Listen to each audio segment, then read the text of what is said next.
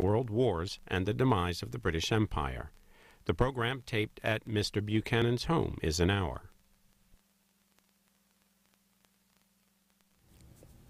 Pat Buchanan, how would you describe Winston Churchill?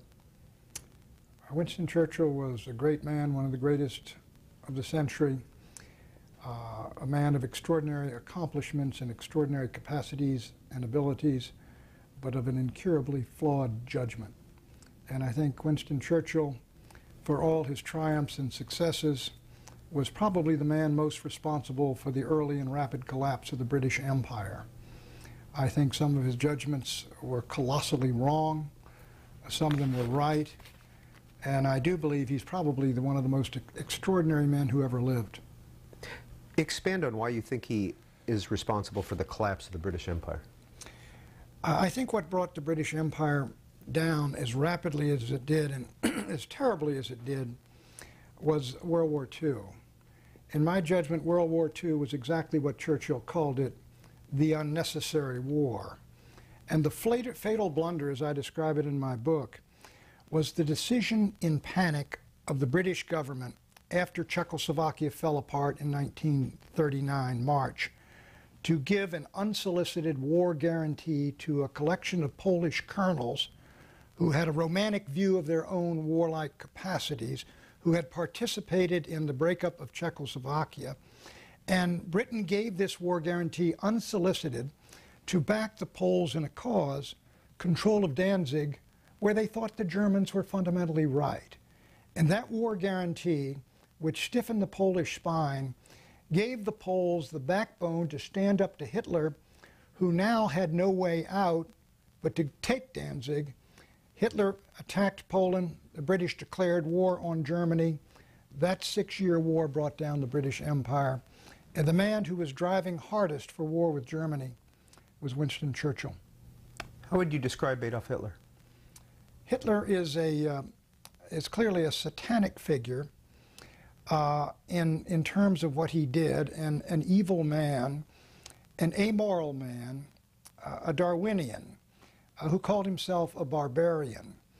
But Hitler, as a statesman, his objectives and foreign policy and geostrategic policy was in some ways more conservative, less ambitious than that of the Kaiser. Hitler had been in World War I. He had fought for 4 years, and he'd come out of that war with these lessons learned. One was, we made a fatal mistake going to a true front war with Russia and the Atlantic powers. The Americans and the British, as soon as we went to war with them, because they're great sea powers, they cut off all our colonies. Our colonies were hostages. We lost them all instantly. We can't defeat the British and the Americans. Secondly, the British are our natural ally. Even in Mein Kampf, he says, the British, they're a commercial power and a world power with all their colonies. We have no quarrel with the British. And therefore, they and the Italians are our natural allies. And to keep the British, friendly or neutral or allied meant that Hitler had to give up any ambitions to take back Alsace-Lorraine or the small territories he had lost to Belgium or Denmark. He wrote those off, and he wrote off the South Tyrol to Italy because he wanted an ally in Italy. What he wanted was peace or indifference in the West, and to create around himself a number of basically satellite allied nations that would make Germany the dominant power in Central and Eastern Europe. And if there was one nation he wanted to go after and destroy, it was the Bolshevik regime in the Soviet Union. And in fact, in your book, you quote Mein Kampf saying that he wanted to go east and not west. He wanted to go east, and he made this decision. Other historians of Kershaw says the same thing, who wrote the last 2 very good books on Hitler and his ambitions, was that Hitler's ambitions were in the East, and maybe only, some believe, only in the East. My view is I'm not even sure Hitler wanted a war with the Soviet Union. Clearly, as I demonstrate in the book from Hitler's own statements, he wanted the Polish Danzig question in the corridor settled not by force, he told his generals and diplomats. And that's understandable given what he demanded. What did he demand? A Nazi flag over a German flag over Danzig, a town of 350,000, political control for the Germans, let the Poles keep economic control. He didn't demand the Polish corridor back, and if he wanted war with Poland, that's what he would have demanded. He demanded a quarter-mile rail and road corridor across the Polish corridor between Prussia and Germany, which had been separated foolishly at Versailles by giving Poland this strip of German land between them. He never wanted war with Britain, and he never wanted a world war. But September 1st, 1939, Hitler invaded Poland. He invaded Poland because... Militarily. Militarily, because why did he invade Poland? On the 26th of March, he said, I don't want this issue settled by force with Poland. Why? He wanted Poland as an ally. He had an agreement with Pilsudski, who died in 1935. He liked Pilsudski. These people were right-wing neo-fascists. And Hitler liked the regime. And what he wanted from the regime, he thought the regime was a natural ally, just like Mussolini, just like Admiral Horthy, just like General Franco, just like the Monsignor Tiso in Slovakia. These were right-wingers he thought are natural allies, and in return for giving him Danzig back and a rail and road corridor, he wanted them in the anti-Comintern pact that he was pulling together of Germany, Italy, Japan, against Moscow, the Soviet Union, Judeo-Bolshevism, as he called it. And so that's what he wanted, but when the Brits gave the war guarantee on the 31st, Hitler went berserk. In 2 days, he ordered Case White, and that is preparations for an invasion of Poland as of September 1, at the latest. But then he kept making offers to Poland. He still wanted to deal with the Poles. He didn't want war. And then the British, of course, and the French are in Moscow trying to cut a deal with Stalin. And so Hitler's watching this. And the Poles refuse even to talk to him about Danzig. And Henderson, the British ambassador, says, why wasn't I told of the generosity of Hitler's offer of April 25th? So Hitler is increasingly frustrated. He's going to be forced to back down. So he says, the Poles have joined the West against me. So he forms an alliance with Stalin.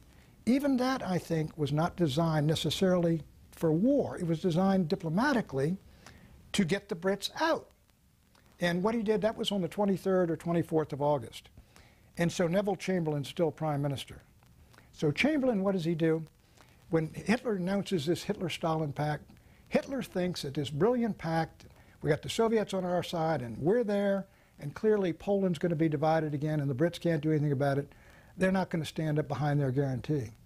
The 24th, Chamberlain reissues the guarantee to Poland and forms a military alliance with Poland.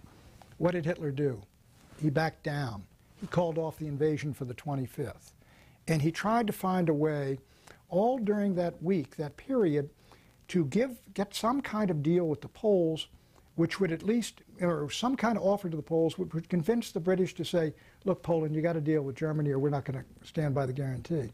So ultimately, when you see Hitler in his own interpreter, when the British hand the ultimatum in, and Henderson takes it into Ribbentrop, who takes it into Hitler, Hitler is, they just say his face was a mask of rage. He looked at Ribbentrop and he said, what now? And what he meant, I think, was our diplomacy has failed, because he never wanted war with the British Empire. He, of all the leaders, take FDR, Churchill, Stalin, Mussolini, all the others, of all the leaders, Hitler was a greater admirer of the British Empire than any of them, except Winston Churchill. Pat Buchanan, are you suggesting that Poland should have been sacrificed to prevent World War II? No, I'm not suggesting Poland should have been sacrificed. What I am saying is, as of 1930, first, the Polish corridor and Danzig were not worth a war by Great Britain. Secondly, Great Britain could not defend the corridor and Danzig. Third, they had no plans to defend Danzig and the corridor. Fourth, they thought the Germans were right on the issue. What I'm saying is they should never have issued the war guarantee to Poland. They should have told the Poles the truth.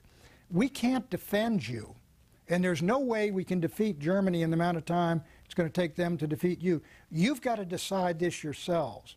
What the British should have done, and the French, after the collapse of Czechoslovakia, is exactly what I wrote in a book, Republic Not an Empire, and George Kennan agreed with me. And what it is draw a line across the Low Countries and across the front of France, a red line, and tell Hitler if he crosses it, he's at war with Great Britain and France. Hitler would never have crossed the line. That is what the Americans did. When Stalin had control of all of Eastern Europe, we didn't say you've got to get out of Poland, or if you move into Hungary, as they did in '56, you're at war. We said if you cross the Elbe River, you're at war with NATO and the United States, and Stalin didn't cross it. That is what I'm saying, that Hitler didn't want war with Poland, he didn't want war with Britain, and had there been no guarantee, no war guarantee, there would have been no war in the West, in my judgment. And frankly, all the people, all the Jewish people and Christian people of Norway, Denmark, Belgium, Luxembourg, Holland, France, Italy, Yugoslavia, Greece, would have survived the war. There would have been no war in the West. That's what I believe. When did Winston Churchill become Prime Minister? He became Prime Minister in the 10th of May, 1940. And he became Prime Minister as a result of the Norway debacle, where the First Lord of the Admiralty, who happened to be Winston Churchill, plotted a British move into neutral Norway to violate their neutrality, to seize the Norwegian ports, which were being used by the Germans, who were transshipping iron ore from Sweden through Norway and down the coast because the Swedish ports were frozen in the winter. Churchill had this plan to violate the neutrality of Norway, but he foolishly leaked it to some military aides, and word got to Hitler. Hitler wanted to keep Norway neutral. It was just what he wanted, because he had a great benefit, Norway and Denmark. So Hitler said, in effect, the British are going to move in there, and we got to move first. And so Admiral Raeder and his troops, some of whom were planted in the holds of merchant ships, they were all moved into Norway, and they took it a day before the British Marines arrived. And they took all the ports. And this debacle, Lloyd George called it one of a series of debacles, which was Churchill's responsibility, caused the collapse of Chamberlain's government. And who rose to power? Winston Churchill, the architect of the disaster. It is an amazing story. I mean, the man did have great luck. But weren't the British invited by the King of Norway? No, the British were planning an invasion of Norway was neutral. The British were planning to move into it directly and violate its neutrality. This is what is so funny about, not funny, but it's so paradoxical about World War I. You know, Churchill persuaded Lloyd George, or helped persuade him. I think Lloyd George was going to stay with the war party anyhow, because he was an opportunist and he knew if he went against it, he'd be out. But Churchill persuaded Lloyd George, said, stay with us until we find out how the Germans come through into France in World War I. This is August 19, Guns of August 1914. Because Churchill knew that the German army had to come through Belgium. And that Churchill and the others, a horrible thing they've done, violated the neutrality of Belgium. Churchill was planning to violate the neutrality of Belgium himself by blockading Belgian ports if the Germans hadn't violated it first. Well, in your new book, Churchill, Hitler, and the Unnecessary War, How Britain Lost Its Empire and the West Lost the World,